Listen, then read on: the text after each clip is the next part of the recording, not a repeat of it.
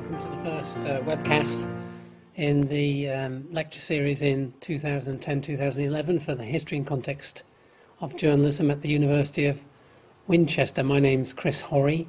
I'm one of the lecturers on the course, and I have with me my colleague Brian Thornton, who earlier today gave a lecture about, well, many things really, but focusing on the Renaissance, Machiavelli, and some of the trends in European thought in what we might call the early modern period, including some of the philosophical ideas of René Descartes, who Brian defined today for the students in the physical lecture hall as a seminal figure in the history of ideas and really the founder of modernism in philosophy.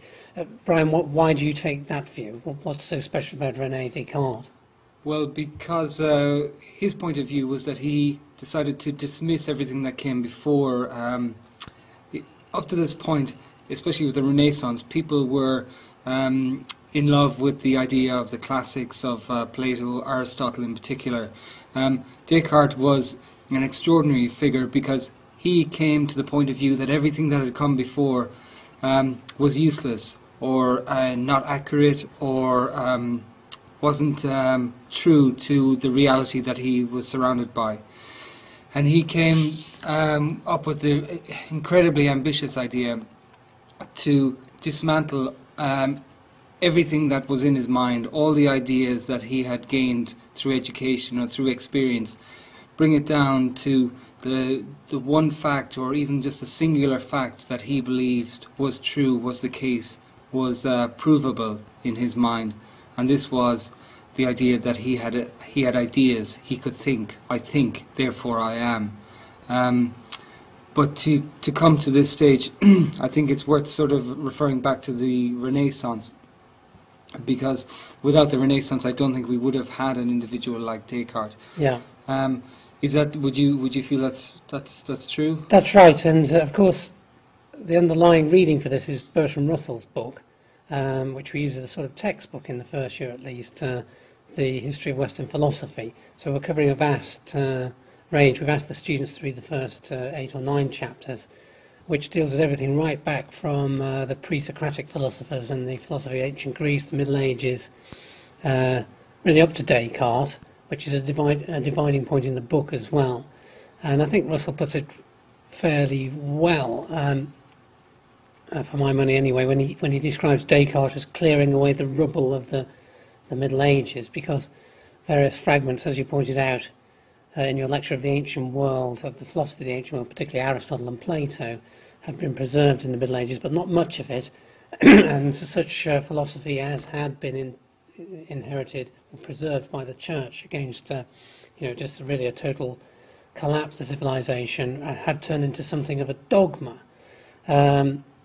And that was something you dealt with in the sense that the Renaissance was in part a rejection of this dogmatic view of the Greek world and dogmatic view of Aristotle and Plato. Is that right? That's fair. As a fair understanding, I think, of it. But the fantastic thing about the Renaissance was the birth of a humanistic approach.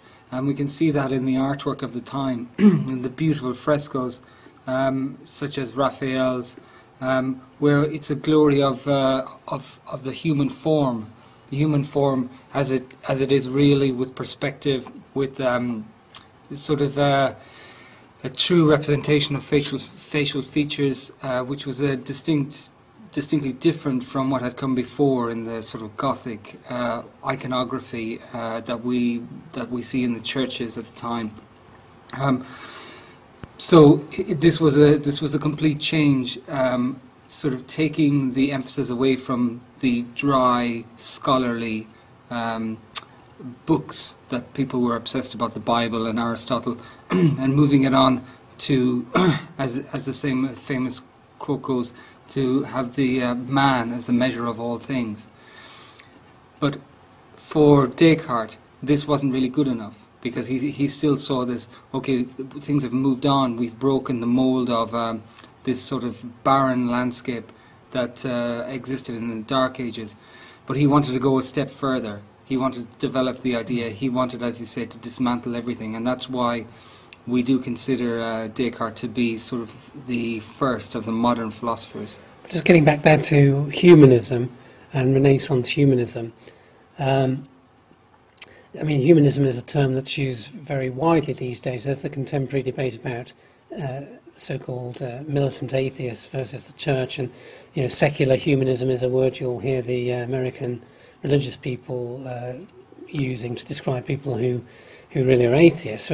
But by humanism here, we mean something fairly specific in the history of art. It's the rendering, isn't it, of sculpture and painting in realistic, almost photographic human form, replacing much more conceptual idea of art, and also in the building and the architecture itself. So it always, people might want to look this up on the internet and look at images on the internet. For me, Raphael, very important and a master, but less of a great master is Giotto, because if you see his work, you can see the transition in it. You can look it up either on the internet, or best of all, go to Florence itself, to the Uffizi Gallery, if you can one day. Muslims go to Mecca, quite rightly, for their Hajj. I think educated people in the West, many of them try and get to Florence. And the whole city is just a beautiful city of this Renaissance architecture that's on a human scale. And then you can go to the gallery and you can see in the work of Giotto it making the transition from Byzantine style, like icons they have in Russia and so on, purely conceptual ideas of these religious themes, to faces and bodily proportions which are clearly human. Then, of course, there is David's statue. There's the statue of David by it's Michelangelo's David as well, which is one of the crowning glories of Florence. And again, this is a realistic depiction, when throughout most of the Middle Ages, depiction of the human form, certainly the naked human form, was strictly forbidden. But anyway, that's Renaissance. That's the humanism in the art. But you spoke a lot about humanism in political philosophy, and there was a particular thinker there that you emphasised for the students is of particular significance. Well, is it interesting what you were talking about, art and the representation of reality, of the human form in reality, bleeds quite nicely into political science, because the key exponent of this was Niccolo Machiavelli, who dismissed the idea of morals and good and bad, and whether something was ethical or not. And he produced this incredible work called The Prince, which was a guidebook for people on how to gain power. I think it was actually written for Lorenzo the Great.